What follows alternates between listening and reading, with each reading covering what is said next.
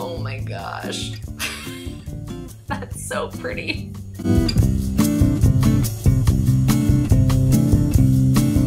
Hello, welcome back to my channel, and it's by Mandy. My name is Amanda, and today we have a yarn window shopping video. Back when I first started this channel, I posted a few videos in this format, inspired by the videos that Nisi Pia makes for window shopping on her channel. Recently, I've been asking you over on Instagram what you all want to see more from on this channel, and a few people mentioned that they would like to see the window shopping videos come back.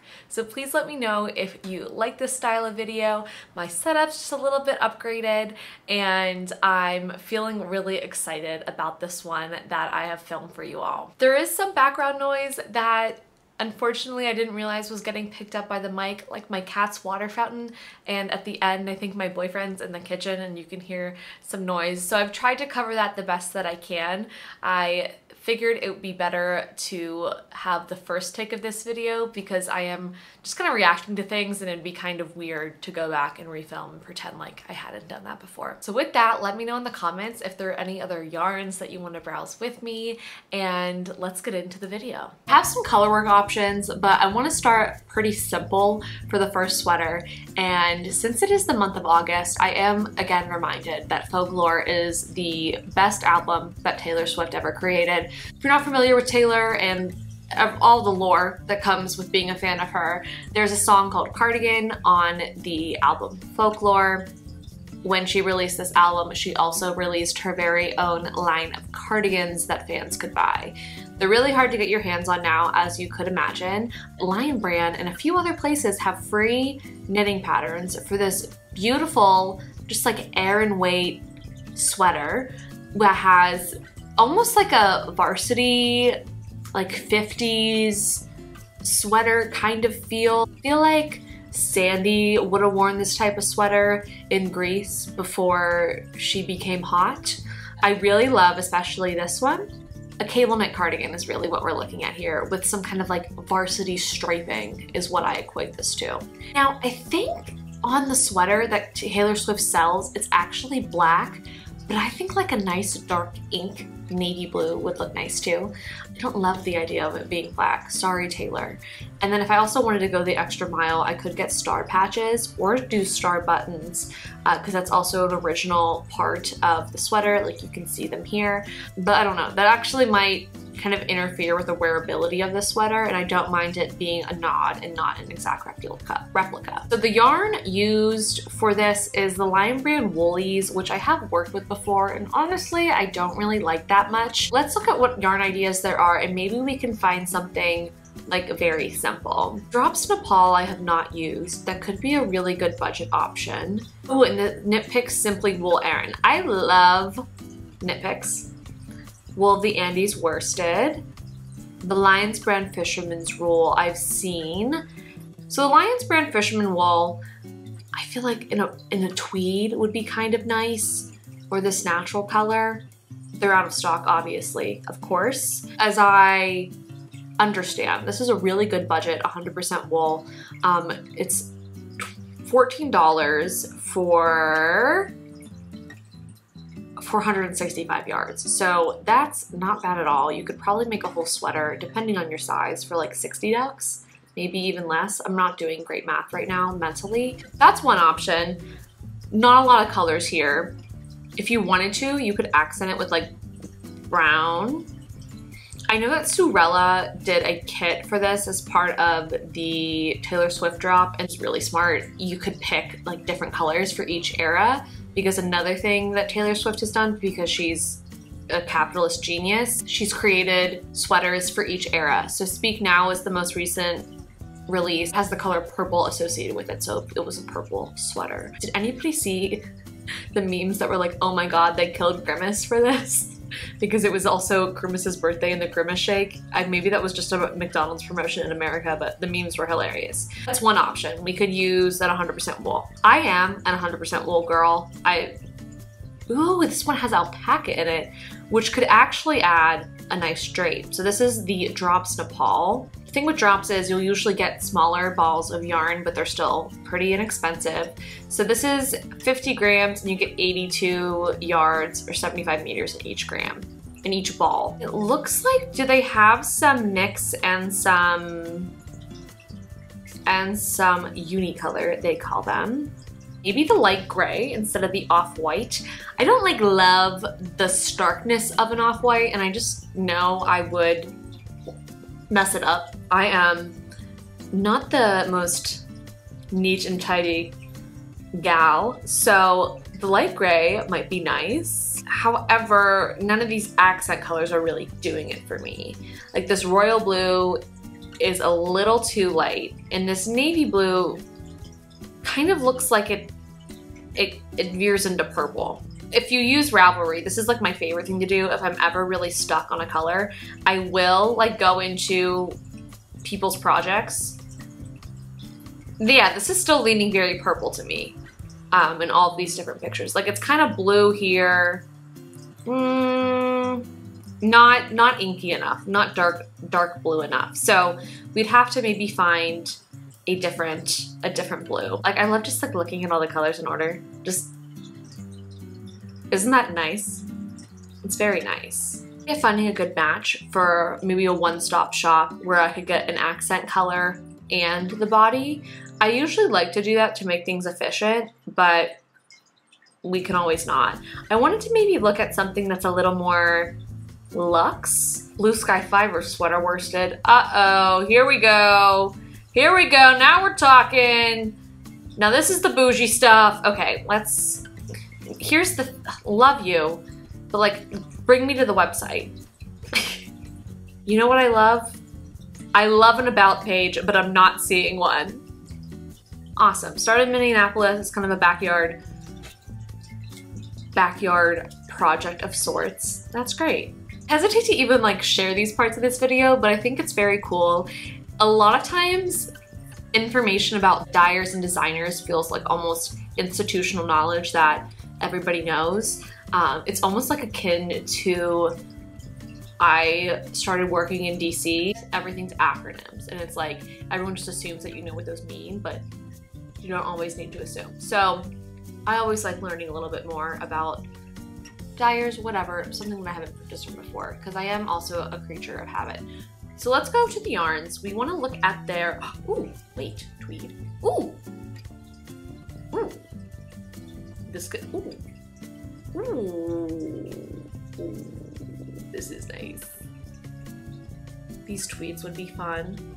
I mean, and if you wanted to, you could make whatever color you wanted, like in whatever like era.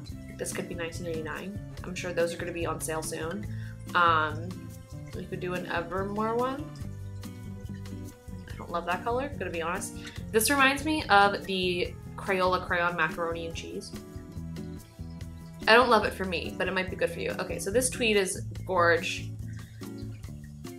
It is gorge. This is fine Highland wool and Donegal wool. I haven't used Donegal wool before, but my guess and my understanding, I think, is like Highland wool is probably softer and Donegal wool is more rustic. I've used Highland wool before. I've used Cascade, and we're gonna look at that again because I want to use that again this fall, and that is nice. Okay, so here is their worsted. So it's called Woolstock. Oh, it's so pretty. Okay, so you can get it in large hanks, which is cool. Again, kind of leaning more towards the cooler grays than the whites. Let's see if they have a good accent color. Yes, this would be it. This would be it. If I had to buy from these three, I would buy this and maybe one of the other colors that we saw, but if I wanted to be bouge, I would do this. This is like what I'm looking for. Midnight Sea, perfect, yes. Like almost black, but it's blue. Love that. Oh, okay. A moment for the colors, please. These are gorgeous. I feel like this is a really good range too. Sometimes I feel limited by... Sometimes I feel limited by what colors are offered by certain dyers. Like sometimes it's just not the general palette of what I'm going for, but this I feel like is a pretty good range. You have different hues, like you have more fun, bright colors, but also kind of like your basics of what you would need. So that's great. Okay, had fun dropping in Blue Sky Fibers and on the Folklore cardigan. Let's move on to a different sweater. Moving into a little bit of color work, something that has caught my eye every time I see it on my Instagram feed is the Pressed Flowers pullover by Amy Christoffers. It is a mosaic knitting pullover, and I believe this motif was first seen, maybe it was a shawl, then a cardigan, then a pullover. Pullover came last. And she uses like a color changing yarn here for like the accent color, and it's just, I really actually like this like purple and kind of army fatigue green. That's nice. And I see that this is Green Mountain Spinnery, another place I don't think I've actually looked at too closely.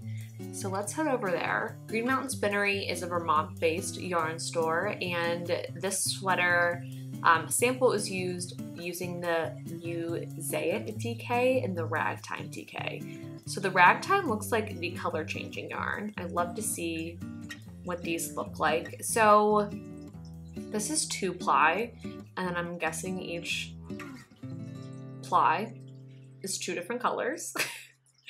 And you get that fun look. I have to say right off the bat, nothing's really jumping out at me of these color selections. Maybe this one, Parker was also the name of my cat. That could be fun with like a maroon sweater. That would be fun, contrasting colors. I kind of wish there were more samples to look at. This is drawing me, but not necessarily what I would go for, but that could be fun with like a white base. Someone I follow on Instagram, Allie Loops, did a low contrast version of the sweater, which I also liked. So I'm gonna head over to Spin Cycle because off the top of my head, that's like the other big color changing yarn, and see what they have. But let's look at their other like base colors. I see some in here that are sticking out to me. Like, I don't think I would go for this. Like, I don't think I would wear this color, but I am drawn towards it. And I think that might be what this base color is. Mean Mr. Mustard, I love that. I wonder if that's a, no, that's not a Clue reference because his name's Colonel Mustard in Clue. Okay. Purple Haze, Purple Rain. I like Pink Cadillac too. These are fun. I really like these basics, or these bases and their colors. And that's a really fun, like almost poppy red. It's like a reddish orange, an orangish red, if you will. I like that a lot. All right, I'm gonna look at Spin Cycle. We're gonna hop over there. Oh my gosh.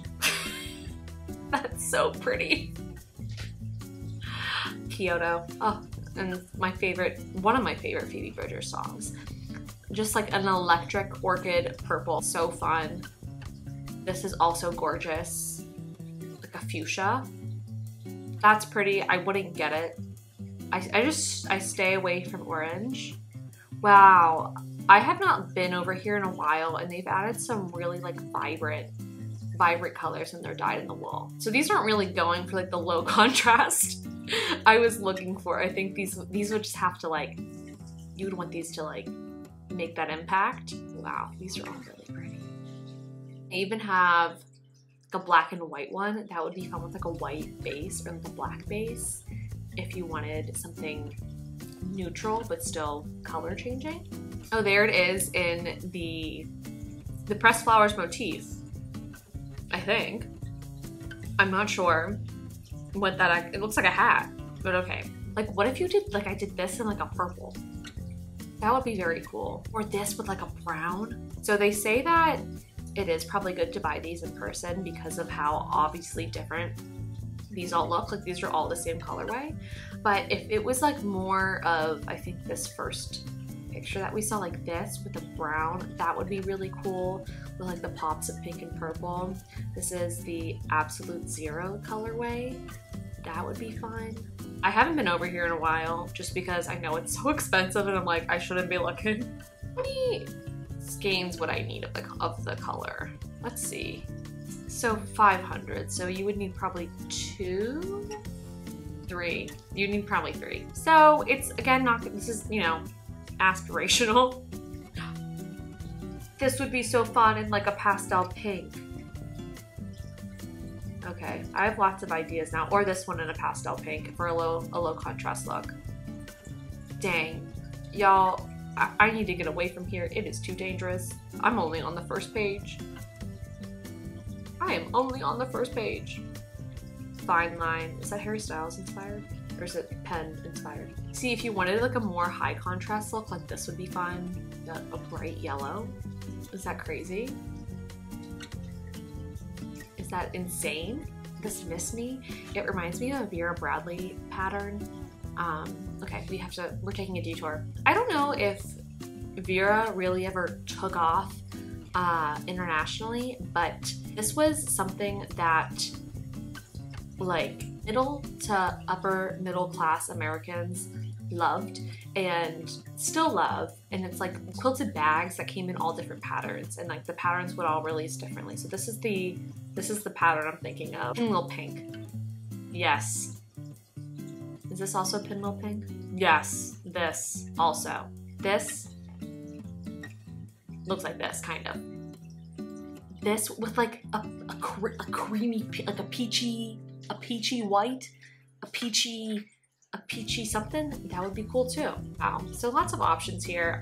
We need to take a break from this because I could be here all day. But wow, like I get the hype. I haven't even used this yarn, but I really, really want to one day. So maybe this will be the year we do a little treat myself for, I'm not sure what. I'll find an occasion. I'll figure it out. Let's move on to another kind of colorwork sweater I want to make. This fall, I really want to make a colorwork circular yoke sweater. I just want that like traditional feel and vibe. I've been called to Sorry Nordland's pattern. I keep coming back to this loom pattern. I really like the motifs in it, but I also saw Aro of Aro and Some Pearls in Iceland recently in her Urban Adventure sweater, and I like that as well. Because at first, I have to say, I'm not attracted to the more geometric designs, but this is still like fun. But I do think like this is more me. But I also kind of like this neckline more. But let's stay focused and let's just look at like a 2-color contrast sweater and what that might be. I do love to go ahead and look at the projects in Ravelry because it gives you a lot of inspiration. It's marketed as like a 2-color colorwork, 2-strand colorwork, but you can obviously use more than one accent color if you want. I love this. This is so pretty. Shut up. Shut up. That's gorgeous. But this is also like basic in a good way. That's also very fun. So of course, obviously a lot of different ways you can go with colorwork, and I think that's one of the things. It's just the decision paralysis that's kept me from doing it, but these are so gorgeous. And even just like this black and white is so classic. And I know that she used Cascade 220 for this, which makes me very happy because I made my Ingrid sweater in that last fall, and I've been just dying to use it again. Total workhorse yarn. It's a Peruvian Highland wool. Let's look, shall we, at the Cascade. I think honestly the Cascade website's a little janky, so we're gonna look over here at Lovecrafts. There's 129 shades. And also, this is a pretty good deal. It's $13 and you get 219 yards. You can make a wool sweater for a pretty decent price. And again, I cannot say enough good things about this wool. Pretty basic, but also nice. Okay, so when thinking of this sweater, we could totally do like a green and like a white. I don't think I'd want to go low contrast for this one. I think I definitely want this colorwork to sing. I think with the pressed colors, with the pressed flowers, it's a little different because it is mosaic. Like you're going to see those yarns kind of peek out, and I'm not so concerned with like that more repetitive motif being present as I would for like a color work yoke sweater. Of course, I could always knit something in purple. I have to really stop myself most times from knitting things in purple because it is my favorite color. Oh, like a light heather and a white with white accents. That would be really nice. Or if we did something like this project and did like the white and the kind of, or like the cream, the gray, and then 2 shades of purple would also be gorgeous. Or like purple and like a mauve. Shut up. Shut up. That would be so pretty. We could go crazy and do like hot pink and white. I don't think I would do that for this sweater. I think I would want more kind of like grounded colors, I guess. Is that the word? You know what I mean? Like muted, neutral, wearable. Hot pink's so wearable. Honestly, I look really good in hot pink, but wearable. That would be a really fun accent color. This tiger lily. And this color's been really trendy, this kind of like poppy red, orange. I don't know what I would pair that with though. Like it's such a strong color. Like that in white, I don't think I love it. It's a little, I don't know. Lots of things that we could do here. I think what stands out to me are these purples and maybe doing like a multi-way color motif with like the natural, with perhaps like a light gray. A light gray or something like this. Yeah, something like this with then maybe, that's really cool. That could be fun with this and like another like purple to kind of bring out the purples in this. That could be fun too. Let me know how you go about, you know, selecting colors for your color work projects.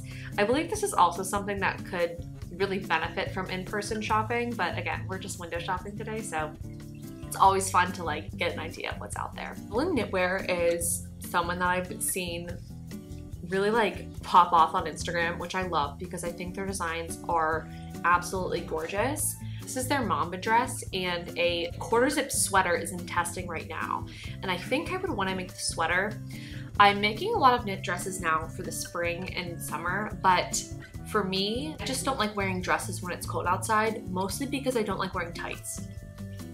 They are a prison to me. So anyway, I would love to like use this kind of cord motif in a sweater. That'd be great. So she uses an Issachar wool cord with an Issachar mohair. Let's look at a more like budget option and then we can hop on over to Issachar. Okay, so this is an upcycle Surrey alpaca. It's $5 for each ball. You are very limited on colors here. But a kind of like camel-y sweater would actually be gorgeous. Like that would be so pretty. That speaks to me out of all of these right off the bat. Like, that gray doesn't really speak to me. This green, not really. Sorry, Dole. The navy, also no. Like a blue sweater does not really sing to me, but maybe the mauve. So let's go over to their palette and see what that would look like. So Knit Picks palette is another, I feel like, very popular, like just basic workhorse yarn. It's a fingering weight yarn. I think it is made in Peruvian Highland wool. Okay, here already, like this is called camel. I don't think I would maybe go for something like heathered like this, but maybe if they had something more just plain, I would go for it. And they call it palette because there's a lot of colors that you can choose from. So I know this is also very popular for folks making color work, especially because of, I think one thing you need to be cognizant of color work is kind of like the grip that you have with your yarn. You want something a little more teethy so it sticks to itself so that the color work kind of blends into itself more nicely. Like look at all these shades of purple. Comfrey. Like Humphrey, like camel heather, okay. That I would go for, with that in the mohair. Okay, I think I know what I'm casting on this fall, oh my goodness. Okay, these are great. Like, and it keeps going. Like, I don't need, how many colors is this? It comes in a lot, like an ever expanding range. and they're $5 for, I believe, a 50-gram ball. You get 231 yards. Pretty good, pretty good. Less possibilities here. I like the idea of using an alpaca, or I would just use a DK weight yarn. You can totally make that substitution. Like, don't think that you have to do that. So let's quickly look at Isager. Here's the other thing. These are very, like, they're named, like, in ways that I do not remember. So she uses the silk mohair. You can look at these colors real quick. Do you have kind of more of that camel option? That is gorgeous. Even if I don't want to make something in mohair, or like a copper. So I have a sweater in like orange, but like a brown copper color would be really just like delicious. I'm kind of less drawn to the super colorful colors in this instance for this sweater, but wow. Wow, these are very nice. See, that's the good thing when at least this is in kroner. I don't know how much that is in USD. Coming by way of camel. My 8th grade science teacher used to say that when things would take a long time to load, you go, they're coming by way of camel. Okay. Delicious. Like, maybe I want a sweater that looks like how my grandma would drink her coffee, which was like a bunch of cream. That's gorgeous. So, wow. It just goes to show that there are a myriad of options out there. If you want to not totally break the bank, if you want to break the bank, you can totally do that with these luxe fibers, but you don't always have to feel like if a pattern is suggesting something super luxe that you have to make something with that. I think a lot of folks know that, but it's a good reminder. So I think we're gonna log off here before I actually start buying 4 sweater quantities of yarn at once, because that would be no good. Let me know if you like this format of this video. I can definitely do more. I think they're very fun. They're very like low lift for me to create because it's just doing what I normally would do but commentating it. So let me know if you like it, and I will see y'all soon back on my channel. Bye!